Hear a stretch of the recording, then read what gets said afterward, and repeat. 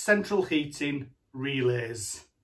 My name's Alan Hart, and today this is the video that you've been asking for, and it's how to wire relays onto a central heating system and why you would need relays on a central heating system.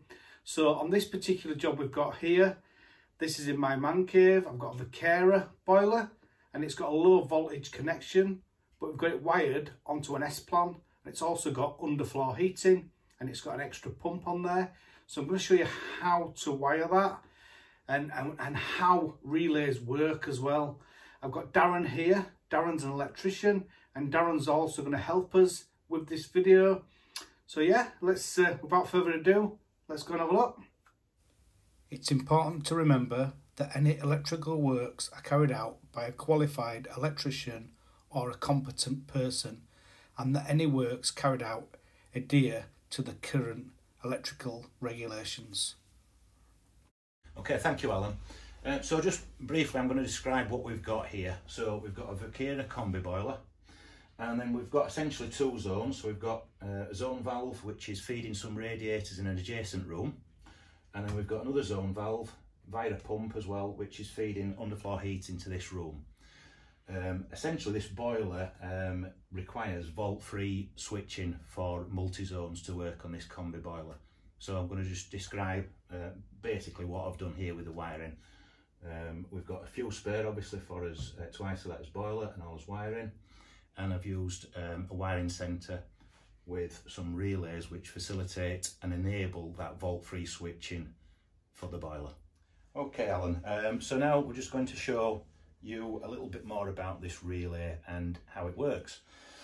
Essentially, it's a switch, and in this part here, it's got like an electromagnetic coil. So when you pass current through it, it shuts or closes the circuit. Here I've done a diagram before. We've got the coil, which at this moment in time is not energized because the switch is in the open position, because this is a normally open relay for this purpose. When the current passes through this coil, it shuts essentially the switch and closes it. So in this case, we've got the external controls at the moment that I've installed. So when the 230 volt side of the circuit calls for heat, it induces a current through this coil, which then closes this switch, that then goes out to the boiler and fires the boiler up. Thank you for that, Darren. And just to try and explain what's going on with that relay, what we're trying to do, we want it to be separate. So we've got a feed from the zone valve. So if you imagine we've got two zone valves, and Darren's going to go back over this again shortly, but we've got two zone valves, and one of them zone valves we've got an external pump. But if your orange wires, if they both went into the wiring centre like they normally do, then what would happen is when you had either zone would turn the pump on, the external pump on, but obviously we only want the pump to come on when we want it to come on, and it would backfeed. So the reason we would use a relay. So on this particular one, what we're doing, we'll get us live, the switch live, it comes down the orange wire onto there, and then what we want to do then, we then want to make it so the boiler works, but we don't want that switch live wire to touch the wire that's going back to the boiler. So it's separate, it's breaking it. So with the multimeter, I'm just going to show you, I've just put it onto the bleep on the multimeter, and if I turn the power on, so if I get the switched live, so the orange wire, if the orange wire is coming back now to this relay, I'll just switch that on, and we can see that that's bleeping. So what's actually happening now, just turn that off. So what's actually happening now, you've got your switch live coming from your zone valve, it's going through your relay and then back like that, but it's making this side now join up. If this makes sense. Darren will go into this in a bit more technical detail than me, but if you imagine your link, just your normal link that's in your boiler that you pull out, what it's doing in theory, obviously we're going through all the zone valves and all that, and we're going to show you how to do that shortly. We'll show you how to wire that in full. But what that's doing there, if you took that link out of your boiler, this link, it would be there. So if that makes any sense at all. And on this particular one, this would be the link here. So you'd normally have your link in there, joining them two together. You'd pull that link out and then you'd wire this. This would go to the other side of the relay. I'll just pass you back to Darren now. Okay, Alan, yeah, we'll try and go into a bit more detail and hopefully make a bit of sense of this really. So Alan's just shown you a visual over the PCB in question, the connector, which is 12 volts essentially. You notice there were two cables, just a brown and a blue, coming in and out of that terminal. This is it here. I thought I'd just do a very simple drawing. This is basically the link that Alan's removed, because we want to now control this with obviously these relays. This is the reason for this video. At the moment you can see this is in the open position, just like the zone valves above here. So what we've got here might sound a little bit complicated, but really it isn't. So we'll just start off with zone 1, which is controlling the radiators. Now remember, the zone 1 just has a zone valve. It's just running off the internal pump in the boiler, because it's a combi boiler, remember. So it's nice and easy. The orange, or what I like to call the fire wire, the orange coming from the zone valve goes into the switch live of the 230 volt coil. At the bottom of the coil, we've got the neutral, which goes back to the 10-way box. That always stays there permanently. And once the orange calls for heat, you get 230 volts down this coil. But the important thing to remember is, on this side, when this switch shuts, this is 12 volts. So we've got two circuits, remember, 230 volts going through the coil, and we've just got the 12 volt switching control, which will then go back to the boiler to fire it up. So that's zone 1 essentially, and this bit here is just closing this switch here between in and out, just like putting a link in, but we've taken it out, remember. Zone 2, a little bit more different, because we've got an external pump on zone 2. So zone 2, remember, is for the underfloor heating for this room, and this is the whole reason why we're having to put these relays in, because as Alan mentioned before, you would get backfeed if you put like a normal S-plan, say with 2 zones. You would normally put all the oranges together, which would then fire the pump up irrespective of which zone was calling for heat, and clearly we don't want that. We want independent control for both these zones. So the only difference here with this one is, because we've got the external pump for the underfloor heating, we've still got the orange fire wire on the 2-pot valve. Again, this is for this room, but we've got the brown for the pump, which goes in the same terminal of the switch live to power up this coil, which again, the same principle, closes this switch, which then fires the boiler up. The critical thing is when you do get, in this case, if you get power going down through this 12 volts, it only backfeeds to this point, because this coil is not energized at this point in this scenario, because relay 1 is not calling for heat. So you would not get any backfeed. I hope that sort of like makes some kind of sense, and I've tried to draw it as, you know, simple as possible really. Over to you, Alan. Thank you for that, Darren. Darren's going to show us how to wire this next, but I just thought I'd explain what we've done so far and how that works. So this Nest thermostat here is for the underfloor heating. So if I turn the underfloor heating up, what will happen now, this zone valve will come on, orange lights come on zone valve. Obviously this relay is energised, and then the boiler will come on. So if you heard that click then, and now it's brought the boiler on. If I turn this back off, obviously that would go off. Just wait a minute for that. And now that's gone back off. Now if we turn the other zone on, I'll just manually turn it on here. I'll wait till boiler goes off, but manually turn it on.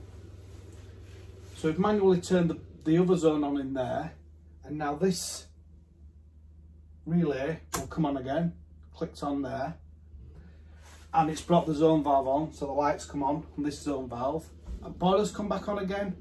But what would happen if we hadn't done this with relays, the orange wires in the wiring centre, because normally all your oranges are together, and then from your oranges would go to however you wired it, usually your boiler and your pump, but your oranges would be together, and that would back feed. I keep saying about this back feed, but what that would do is, when we brought the other zone on in there, it would bring the underfloor heating pump on. So that's why we have to do this with the relays. So I hope that makes a little bit of sense for you. What I'll do now is I'll pass you back over to Darren, and he's going to draw this sort of wiring centre out here, draw it out on board, and try and hopefully help you understand how to wire that as well. If you do have any questions, please ask them in the comments below.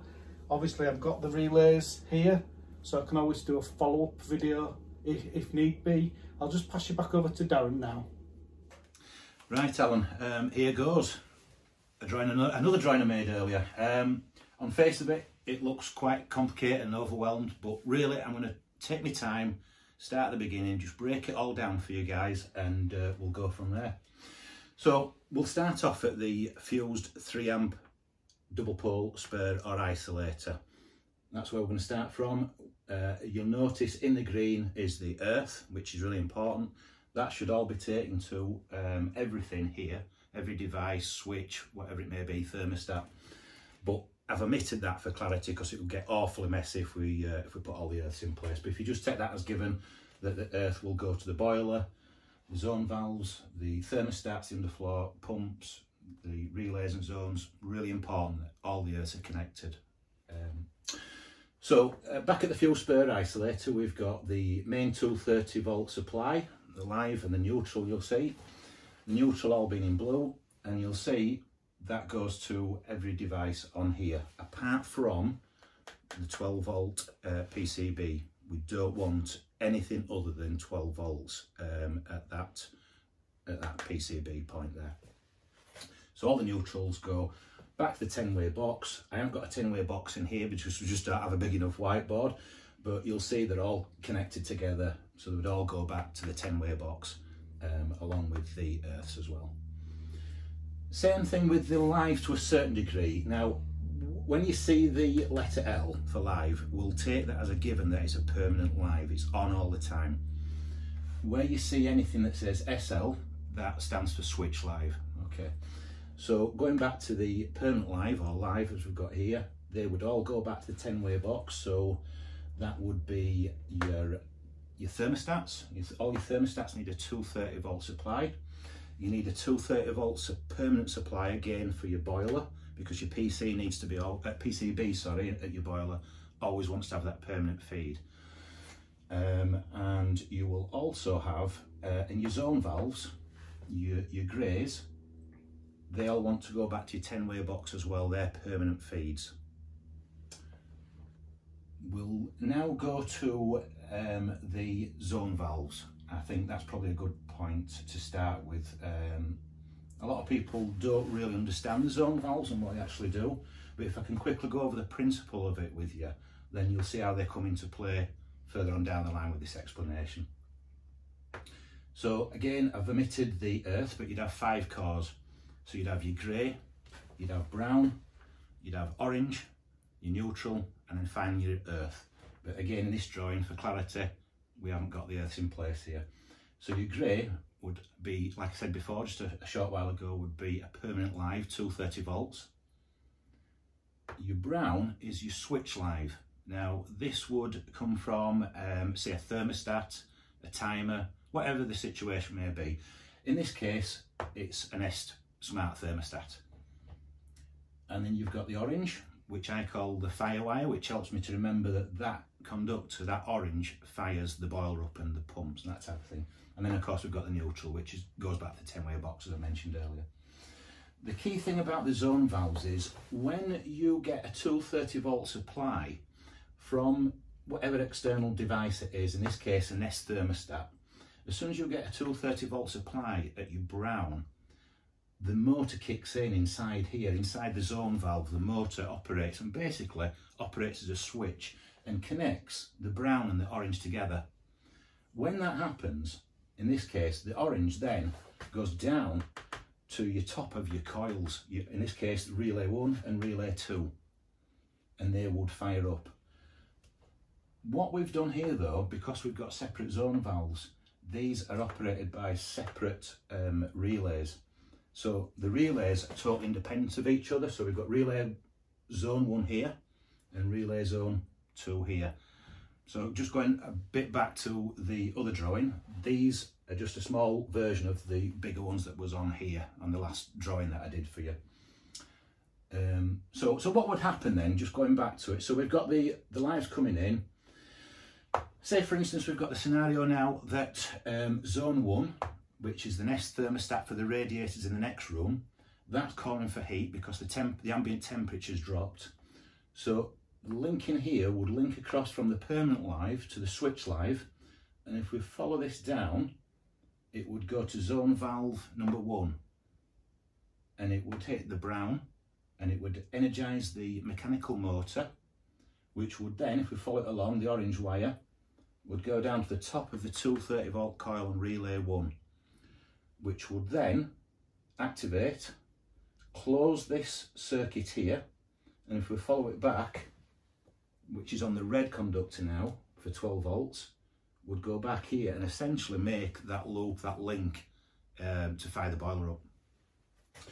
So now if we have the scenario zone 2, so that's in here, the underfloor heating, the ambient temperature drops, the nest thermostat calls for heat, it wants to get warm. So again, the little link comes into play, like a little switch link inside the nest thermostat. So we follow the switch live again. In this case, it does the same thing. It's going to the brown, but in this case, zone valve number 2 for this zone. Again, the mechanical motor operates and sends 230 volts down the orange wire of zone valve 2, and that goes to the switch live, which operates the 230 coil on relay number 2.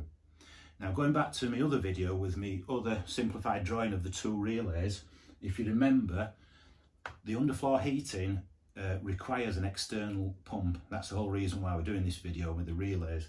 So we need to take the brown of that pump down and wire it into the same terminal as the switch live of the 230 volt top of the coil.